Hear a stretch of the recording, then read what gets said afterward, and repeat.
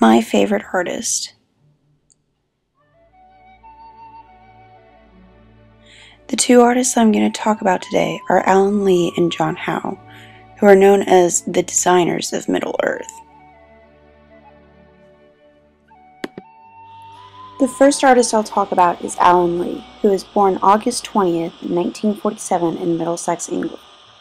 Lee went and studied at the Ealing School of Art and is known for his illustration for British novels and conceptual art.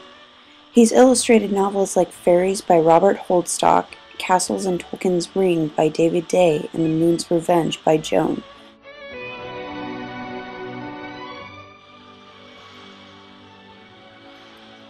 In Lee's artwork, the two most common mediums he utilizes is the watercoloring and pencil work. In his conceptual work, he's most famously known as the chief conceptual designer of both the Lord of the Rings trilogy and the Hobbit trilogy. Lee has also done conceptual works for films like King Kong, the miniseries Merlin, and the film Eric the King, along with others. An interesting fact about Lee is he has had two cameo appearances in the Lord of the Rings trilogies.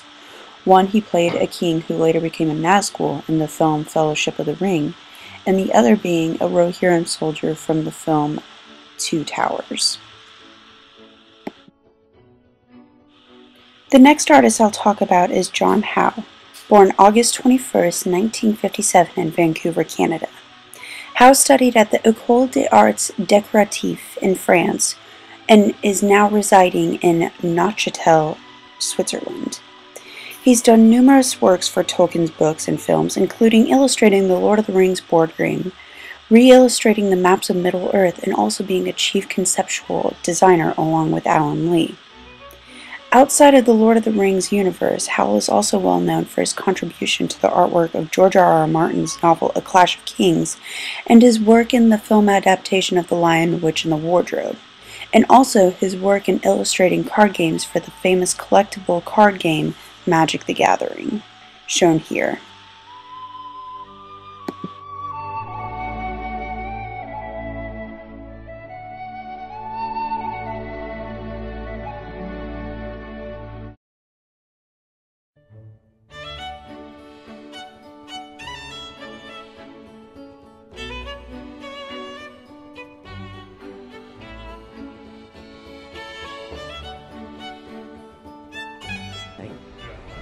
This film is really breaking new grounds in many ways as far as the technology of the filming goes, but John and I are still working in our time-honoured methods of pencil and charcoal, composing pictures in 2D.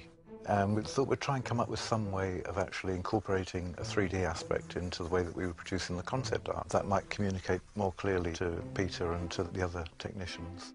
So what we're doing is two drawings. One is in red, one is in blue, and the 3D glasses have a red lens and a blue lens, one for each eye. Don't go too heavy. This is probably the first serious cinema production where the actual concept art has been done in 3D. Rather than sharing just the same office, we're actually sharing basically the same vision. Yeah.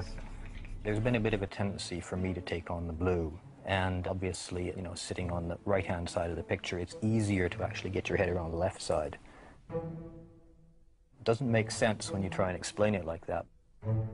It's a huge help for Peter because we're actually proposing the full depths. I mean, it means Peter has to wear glasses when he looks at our art, but... Yeah. My God, coming at you, look at that. Whoa! If you happen to have a pair of glasses like these at home, you should be able to see the artwork in 3D. You look great. Very three-dimensional. You've definitely improved. I know. When thinking about my own personal artwork, Lee and Howe has inspired me in the aspect of creating my own fictional worlds and bringing to life new characters in a different way. Their artwork has been truly inspiring in showing a variety of different worlds and how you can go and create characters in a way that is realistic and believable. It makes you more drawn to the universes and how they can be adapted.